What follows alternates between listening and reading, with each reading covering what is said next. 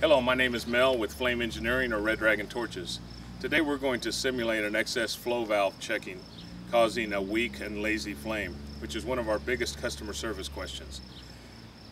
In the P.O.L, which is the end that goes inside the propane tank, left-handed threads, there is a check valve, excess flow, which will, when checked, will shut off 95% of the flow and easily reset, and I will show you how to do that.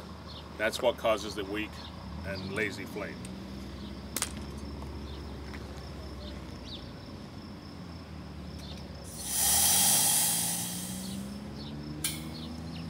You'll hear a check, or you'll hear a click when that checks,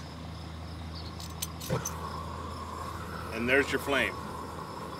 You're unable to increase the volume of the pressure at all because it has checked. All you need to do is just gently shut your propane tank off, and if it's quiet enough, you'll hear a click when it resets itself. Now, you'll notice a definite increase in volume and pressure and sound. I won't be able to talk over the torch, so I'll just demonstrate.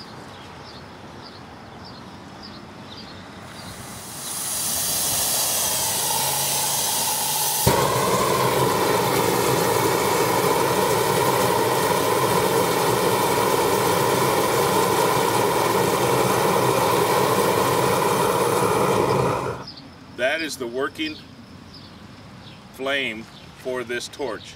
Now, you do not have to have the tank wide open to get a good usable flame. My suggestion is about one turn, and that's enough.